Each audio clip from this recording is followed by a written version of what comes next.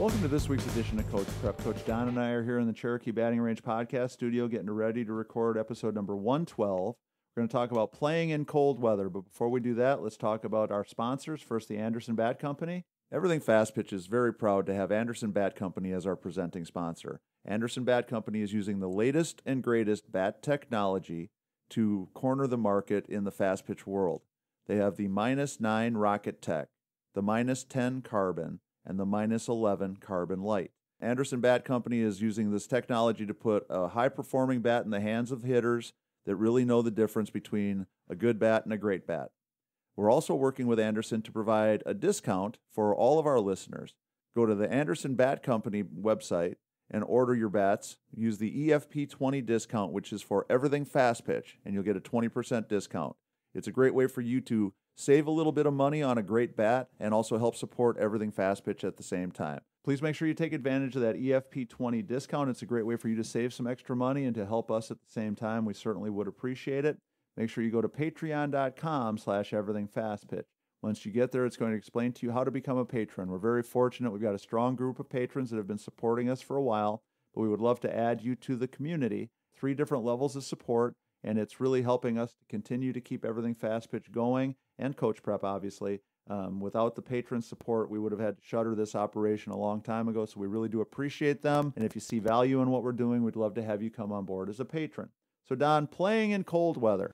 Yeah, I'm not a big fan of that by any stretch. Well, the thing that's so funny to me is, for many of our listeners already know that I started off living and coaching in Wisconsin. And one of the things that I noticed when I moved to the South is it took me a while to think about cold down here the same way that I did think about cold up there. I think the first year, maybe 18 months, I don't think I ever even put long pants on. I think I wore shorts every single day. Absolutely. And there'd be some days to be 45 ish degrees outside, and everybody else would be bundled up in their winter coats, and I'd have a long sleeve T-shirt and a pair of shorts on, and I'd be going like it was a beautiful day. And I think when you're used to the cold affects you differently than when you're not used to the cold. Just like I think the opposite is true if you're not used to the heat. When you get into really hot weather, I think that's very, very challenging too. But I want us to talk about some guidelines, some things that our coaches should be thinking about to help their team play better on cold days, and kind of, I guess, a toolbox or a plan of attack of things to have to try to alleviate the unpleasantness of cold weather as much as we possibly can. No, as you're describing, your experience coming south, I totally get it, because it was the same way. We had a lot of Canadian kids that played at Kennesaw. It was funny to watch that all the kids from the South would still be bundled in their hoodies, and the Canadian kids would be out in their short sleeves and shorts. Yeah. Weeks or even a month before everybody else. It's just different for everybody. Well, I remember playing when I brought my Parkside team down to Kennesaw when you had the Canadian kids, and we ended up playing early in the year, and there was one of those crazy spring trips where in the Atlanta area, we were out there playing against y'all, and it was flurrying. And for our kids, they didn't mind it at all. They were, as happy as could be. I don't think, half of them probably didn't even have long sleeves on under their jerseys. They didn't even realize, because to them it was just another day. And I think you had some of your Canadian kids were the same, but the thing that I thought was part of the difference that day is I think some of the Southern kids definitely knew it was cold out. Sure. And I think it might have made a little bit of a difference that day. But so a couple of things, coaches, we want you to start to think about. Cold is relative to where you live. If you're coaching a team in Florida and you get a 50-degree morning, that's going to feel like frozen tundra to your kids. Sure. If you're coaching a team in Michigan and you get a 50-degree day, your kids are going to want to be out there in shorts and T-shirts. They're jumping up and down, right? Right. So depending upon where you're at, it's going to have a different set of guidelines as to what cold really is. But the moral to the story is if a player is cold, it can and will impact their performance. Now, if it's really cold, it can physically affect them too. I mean, hypothermia and things like that are legitimate concerns. Frostbite can be a legitimate softball concern depending upon where you're playing. So let's start thinking about how we can manage that better. So I think it starts off with what we're wearing.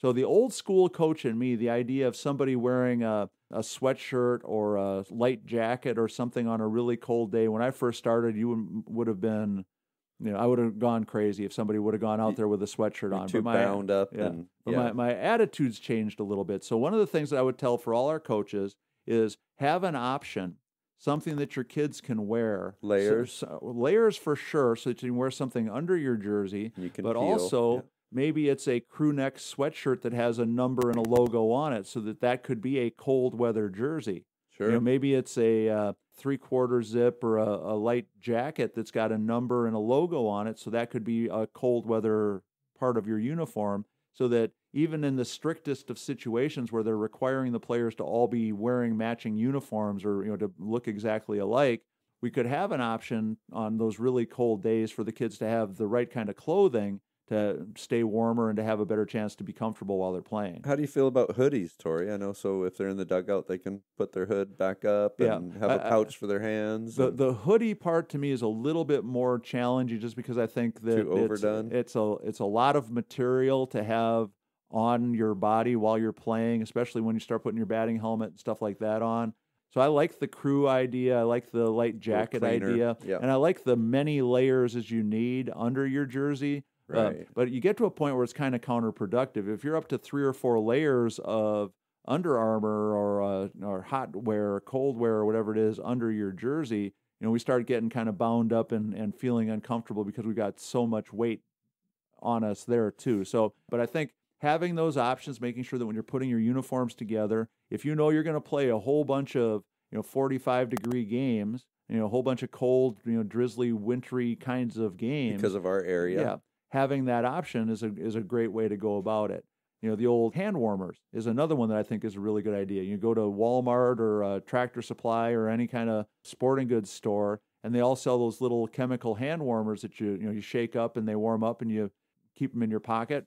I think that's another really good tool for coaches to plan for. And honestly, I think if you're going to be playing any cold weather games at all, every coach should have already stopped at Walmart and bought 15 or 20 of those and have them in his briefcase, so that when you have that really cold day, you can give every kid on your team a hand warmer and they can put it in their back pocket so that they can keep their throwing hand warmer while they're waiting in between pitches. So they can just keep putting that hand in that pocket with the hand warmer, warm that throwing hand up a little bit. It's important to be able to feel your fingers, right? Right, so that you have an idea of what it is you're gripping and throwing when the ball actually gets hit to you. But I think that's another really good idea of something that's very inexpensive, very easy to manage, that I think is a great investment. So I really like what you're saying about layering, Tori, because there's nothing worse than feeling cold and having to go out and work through a ball game or work through a weekend or a tournament or whatever it might be.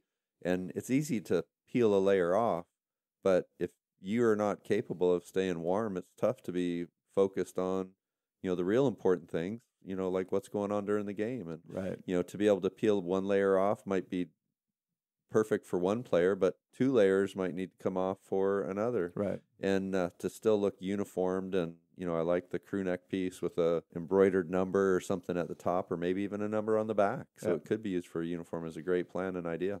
Yeah, and the only thing I will throw out there about the hand warmers is make sure your kids take them out of the pocket of their pants before you put them in the laundry. They don't go good in the laundry? No, they do not do well in the laundry. You'll end up with some crazy-looking smears of different chemical kinds of colors on other things when you wash them, or those white softball pants will have green fluorescent streaks on them from every time that hand warmer rubs across the material as it goes through the dryer. They'll be unique? They'll definitely be unique. They'll have that little bit of that tie-dye feeling.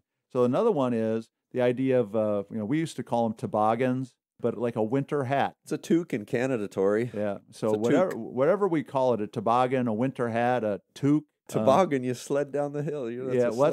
But whatever you call it. South.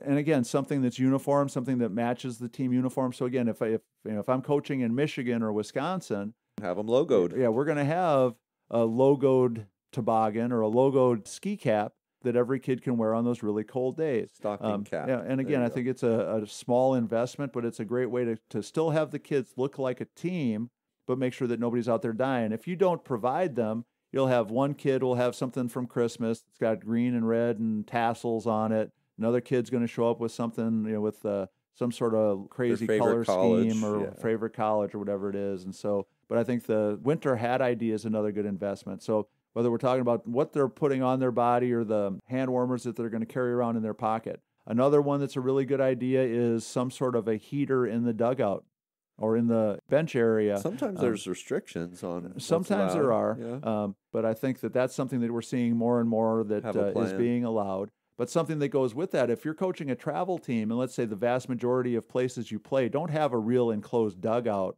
but they've got sort of like the chain link fence bench area. I know where you're going on this. So a blue tarp with a couple of bungee cords can turn that fence into a real dugout and give you a nice the break wind. from the wind. Yeah. So that when you're in the dugout, and the same thing would be true on those really hot summer days when you need shade in that same dugout, because some of those don't have roofs, or the roofs don't really line up with where they need to be to give you the shade. Tarp and bungee cords. Yeah, but the tarp and bungee cords, again, it's a a $25 investment. I mean, let's just be honest. If you're listening to Coach Prep, if I told you I can guarantee you're going to win one more game if you spend $25 on a set of bungee cords and a tarp, Give me 4. yeah, you're all doing it, right? I mean, everybody's doing it because Give you're me 4 listening to of 'em. this. We know you want to win games. We know you want to be a successful coach. So, Tori, So- with that thought, too, what about picking dugouts when the wind? I remember times having to pick a particular dugout, and, if you're having to enclose it yourself, Yep. that might be part of the deal, too. Yeah, because if the wind is blowing in your face, you can't put the tarp over the front of the dugout and not Right. watch the game. So, Right. so if you have some options on that regard, but you could put it over half of the dugout and give you a little bit of a windbreak, to the first pipe across the dugout, so that you got a little bit of a relief. Right. So a couple other things about cold weather, though. We know high-end bats don't like cold weather. Okay? This is true. And high-end bats don't like balls that are frozen solid because of cold weather. So This both is of those are a true. problem. Now, you have no control, or usually you have no control over the balls, because the umpire usually has those in his pocket when he's walking out to the game. But if you're providing balls and you're staying in a hotel, let's say you went someplace to play and it's going to be freezing cold overnight. Leave them in the trunk. Oh, of course, you leave all your stuff in the trunk so it can be totally frozen solid. But no, what you Bring should your be bags doing, in. yeah, is you should be bringing your bat bag, your equipment, and the balls. If you're providing game balls, all that stuff should come in the hotel with you, so that it's all at room temperature. Now, yes, it will get cold eventually when it's outside all day long. But if my choice is, it's room temperature when I get there, so it's slowly getting colder You can as figure the out day how to goes keep them on. warm. And then I get back in the car after that game, and I put my bat back in the warm car with me so it warms up again. Then it slowly gets colder over the next game. It's a whole lot better than it's a frozen, popsicle when I get in the car in the morning, because it's been in the trunk of the car or the back of the truck overnight on that freezing cold night. Yeah, that's a for sure no. That goes the same at home, right? Yep. When we're at home and we've got it out in the garage maybe, or outside parked out front, don't leave your bags out in the trunk or in the back of the SUV. And now, we did mention the idea of a heater in the dugout. The one thing I will tell you is don't use the heater to heat your bats. We've got that story. Somebody I know, who shall remain innocent in this discussion, had all their team bats sitting in the dugout. They put the torpedo heater, the dugout Like the heater, big right up to them to construction- try to warm up their bats, and melted all the end caps out of the bats, so the bats ended up all being junk. And I don't know how you explain to Easton or Louisville or DeMarini that the reason you're What- sending this bat back is that the end cap melted out. I don't know how you... A half a dozen of them show up on Monday. Yeah, I don't know how you try to say that was some sort of a manufacturing defect. So Right. so that temptation is always there. I know that people have tried to use different kinds of bat heaters and things like that. And there are some limitations. There's some places where they're illegal to use. So we just want to make sure that we're not doing anything. Tori, something that we used to do was, everybody would be wearing a coat or a jacket, and we would take, and if you can imagine, taking the barrel and sleeving it down your arm, kind of by your armpit, and then closing it up. That would keep the bats warm in between innings when we were out on defense. Oh, that's a good idea. Yeah. But so anything that we can do to keep the equipment warm and keep it game ready as possible is a good idea. I see all the time that people talk about, well, I've got one bat that I use when the weather's good and one bat that I use when the weather is bad. Unfortunately, the bat that you're choosing to use on bad weather days is probably not as high performing Performance-oriented. of a bat as the one you want to use on warm weather days. And again, coaches, I know you're listening to this. You're not going to tell me that if you're playing in the championship game, and if you win this championship game, you win the tournament, or you win your league, or you win, the right to go to the national championship, or whatever's You're on the pulling line. the good one out, Tori. You're not using the crappy bat that's weatherproof. You're using the hot bat that's going to help you win the games. And if it breaks, it breaks. That's just the way it goes. Keep And it warm. Keep right. it So warm. do everything Keep you your can to fingers keep it crossed. warm as long as you possibly can. and do everything you can to protect it as much as you can. But we all know human nature is I want to win more than I'm going to worry about whether I break this bat or not. Hit that ball, Tori. Yeah. Yeah. So, but cold weather we know for sure is a challenge. We're giving you a couple things to think about. I'm sure there's many others. Drinking hot chocolate and hot coffee and things like that to keep you warm. I'm sure there's a million others. Being a fan of the Packers, I can tell you there's lots of things that we used to drink to stay warm when we went to Packer games, but then eventually I figured out that wasn't good for my long-term health. Plan. What about blankets and stuff like that for your pitcher in between innings? I think anything that you can do in the dugout to help your players stay as warm as possible is always a good idea. And again, my opinion has changed a lot because, like I said, I used to be that hardcore guy that, just suck it up, Buttercup. You should be able to grind through it no matter what.